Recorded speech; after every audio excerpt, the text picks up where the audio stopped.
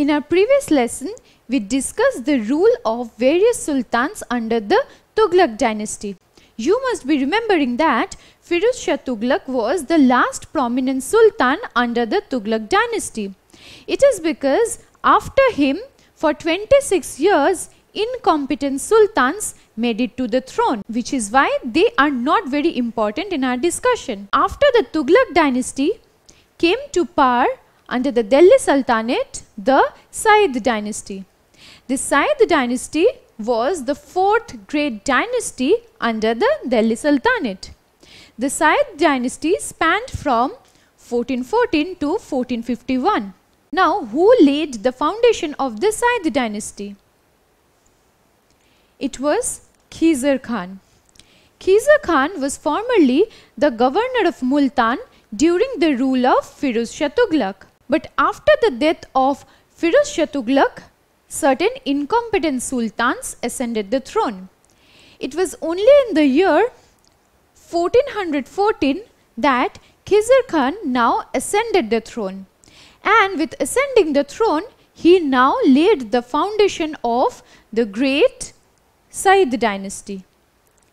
Kiser Khan did not assume any title after becoming the sultan.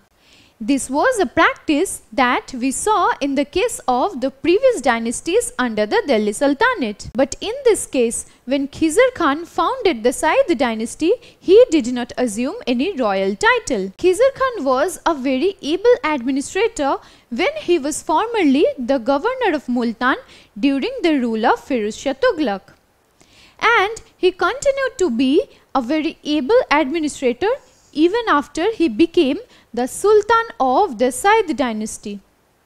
Along with this, people knew him as a very kind and generous sultan. This was a sultan who took into account the well-being of his subjects, which is why he was known as, or which is why he was popular as, a kind and generous and good-hearted sultan.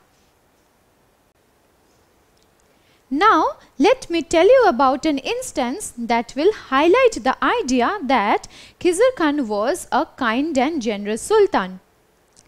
Before the rule of the Sayyid dynasty, the power of the Delhi Sultanate was in the hands of the Tughlaq dynasty.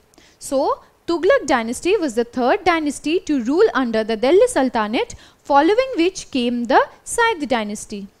Now, when Kiser Khan became the Sultan of the Sayyid dynasty, coins were still being minted with the names of the previous Tughlaq rulers. So, the names of previous Tughlaq rulers were still being engraved on coins that were being minted during the rule of Kiser Khan. Now, this must tell you how generous a sultan Kiser Khan was, because he had laid the foundation of an independent dynasty. If he wanted, he could have chosen to mint coins with his own name. But instead, he allowed to mint coins with the names of the sultans of the previous dynasty. This speaks for the kindness and generosity of Kiser Khan. Now, you will be surprised to know that the rule of this kind and generous sultan was marked by chaos and disorder. You must be wondering why it was so. Chaos and disorder spread throughout his dynasty.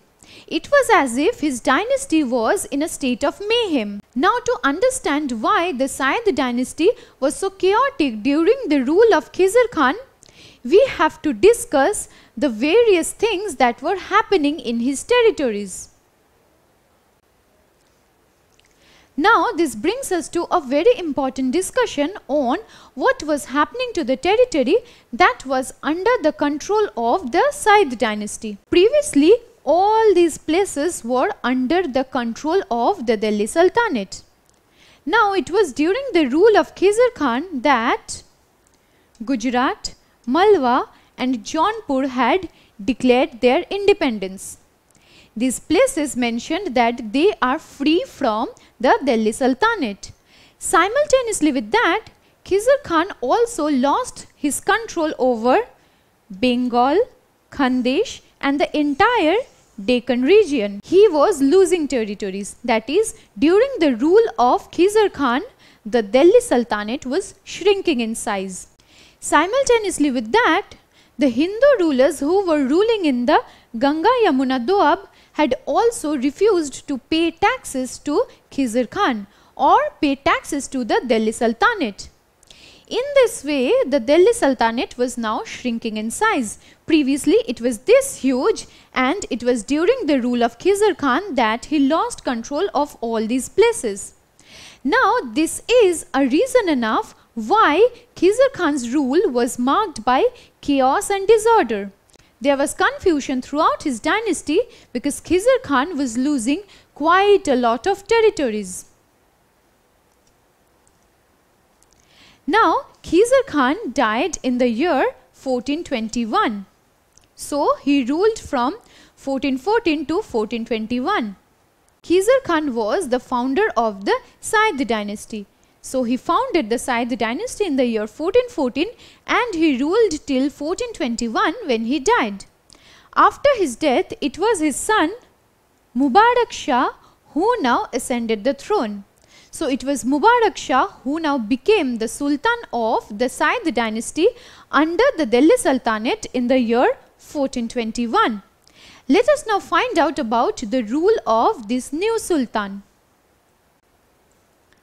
Mubaraksha can be considered as the ablest of all the sultans who ruled under the Sayyid Dynasty. He was a very powerful sultan.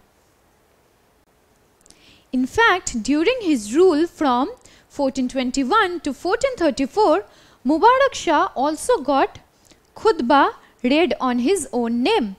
Now you must be wondering what this khutbah was. Khutbah was a special prayer or a sermon that was read on the name of the new sultan in the Friday prayer in the mosque. So when Mubaraksha came to power as the sultan of the Delhi Sultanate, khutbah was read on his own name. Along with this, he also issued his own coins. Now previously, while we were discussing the rule of Kiser Khan, we saw that during his rule, coins were still being minted with the names of the previous Tughlaq rulers. But it was during the rule of this able Sultan Mubaraksha that coins were now being minted on his own name. This is a noteworthy difference that we can see between the rule of Kiser Khan and his son Mubaraksha. We just discussed that Mubaraksha was a very able sultan. Now, he ruled from 1421 to 1434. After the death of Mubaraksha came to power his son Muhammad Shah. Muhammad Shah ruled from 1434 to 1445. His rule was followed by the rule of his son, that was Alauddin Alam Shah. Alauddin Alam Shah ruled for a brief period. He ruled from 1445 to 1451. Now, these are the two sultans who ascended the throne of the Sayyid Dynasty after the death of Mubaraksha in 1434. Just a while ago, we saw the two sultans who succeeded Mubaraksha. Now, Muhammad Shah was an incompetent sultan, which is why we are not focusing on the rule of Muhammad Shah in this lesson. Alauddin Alam Shah was the last Sayyid Sultan. This is because when Alauddin Alam Shah was ruling as the Sultan of the Sayyid Dynasty under the Delhi Sultanate, his dynasty was rife with instability. Chaos and turbulence and political turmoils ensued. Nobles were fighting amongst themselves for power. At the same time, Alauddin Alam Shah was unable to bring everything under his control. It was almost impossible for him to bring all his subjects under his control, and so after a while, when he was not able to keep his dynasty together, he voluntarily left the charge. Now, he left the charge as the Sultan of the Sayyid Dynasty and then he moved to Badaun. So, the rule of Alauddin Alam Shah was brief because of political instability and turmoil within the dynasty. And since he was unable to keep everything under his control, he voluntarily left the charge as a sultan and moved to Badaun. After Alauddin Alam Shah left the charge as the sultan of the Sayyid Dynasty, there was a major political vacuum. There was no great ruler as such who could take charge. And 3 years later, in 1451, it was Bahlul Lodi who took advantage of the situation. What did he do? In 1451, Bahlul Lodi ascended the throne of Delhi, with which he started the Lodi Dynasty. So after Alauddin Alam Shah left the throne and moved to Badaun, there was a political vacuum, and this also marks an end of the Sayyid Dynasty. And in 1451 came to power the last and the final dynasty that ruled under the Delhi Sultanate. It was the Lodi Dynasty, and this Lodi Dynasty was founded by Bahlul Lodi. This is a discussion that we will be coming to later in our next lesson. We just discussed how the Sayyid Dynasty came to an end. Now let me ask you a question so that this concept is very clear to you. Which Sayyid Sultan voluntarily left the charge and went to Badaun? Was it Kiser Khan? Was it Mubaraksha? Was it Alauddin Alam Shah? Or was it Muhammad Shah? Yes, you are right. It was Alauddin Alam Shah, who was the last sultan under the Sayyid Dynasty, and he voluntarily gave up charge as a sultan and moved to Badaun. This marks the end of the Sayyid Dynasty. That was the fourth dynasty to rule under the Delhi Sultanate. With this, we come to an end of our discussion on the Sayyid Dynasty. That was the fourth dynasty to rule under the Delhi Sultanate. This dynasty ruled from 1414 to 1451. Now the sultans of this dynasty believed that they were descendants of Prophet Muhammad, and from this came the name Sayyid. After this name Sayyid was named the dynasty Sayyid Dynasty. After the death of Firuz Shah Tughlaq, who ruled under the Tughlaq dynasty, for 26 years no able and competent sultan made it to the throne. During the rule of Firuz Shah Tughlaq, Kiser Khan was the governor of Multan, and it was in the year 1414 that Kiser Khan now ascended the throne as the sultan of the Sayyid Dynasty. This marks the beginning of the fourth dynasty, that was the Sayyid Dynasty, and it was Kiser Khan who laid the foundation of this dynasty. Kiser Khan was an able administrator simultaneously with being a kind and generous sultan. After his death, he was succeeded by his son Mubaraksha. Mubaraksha was the ablest sultan to rule under the Sayyid Dynasty. Mubaraksha during his rule got khutbah read on his own name. Along with that, he also issued coins that had his name.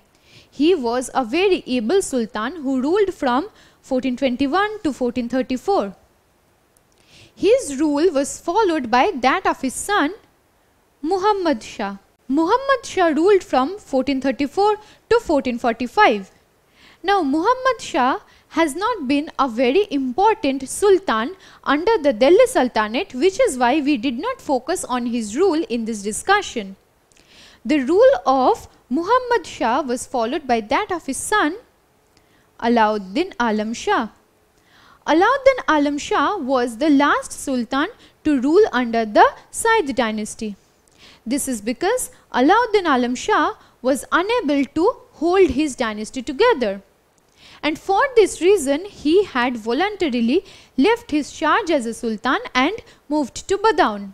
He ruled from 1445 to 1451. After a brief political vacuum of 3 years, now came to power the Lodi Dynasty. So the year 1451 marks the end of the Sayyid Dynasty, simultaneously with establishing the beginning of the Lodi Dynasty. This Lodi Dynasty was the fifth and the last dynasty to rule under the Delhi Sultanate, and it was the Sultan Bahlul Lodi who founded this dynasty.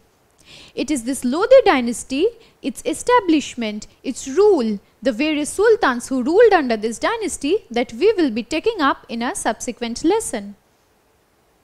Don't forget to subscribe to our channel and hit the bell icon. You can also register for free at DeltaStep.com or download the DeltaStep app to learn one-to-one with our amazing teachers or to get access to all our 5,000 plus amazing videos as per your school syllabus.